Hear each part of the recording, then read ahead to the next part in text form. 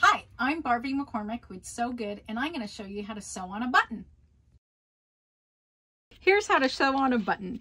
First, you need to know where your button is going to be sewn. And if you have to, if your button has popped off of a garment, it'll already be marked. So if you only have standard sewing thread instead of like a heavy jean thread or something like that, then what I like to do to make it sturdier and quicker to sew it on is I take about a yard of thread and I fold the thread in half and I thread both ends through the needle.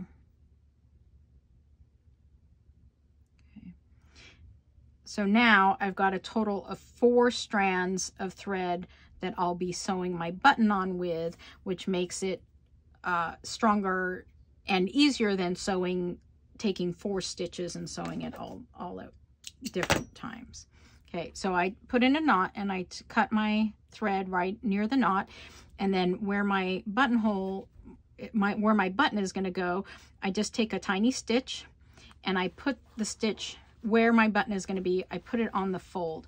Now these are shank buttons, and this is called the shank when it's a button that doesn't have the holes all the way through it, such as this one.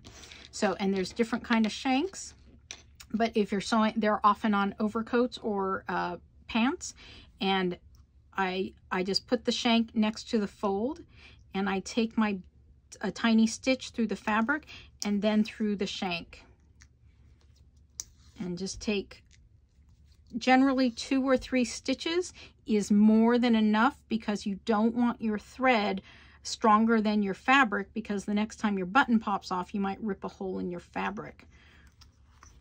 And then to end it, I just take a couple of little stitches in the fold of the fabric,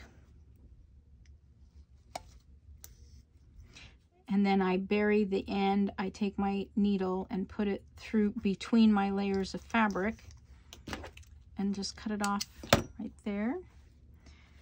And now my button is all sewn and the back is nice and tidy.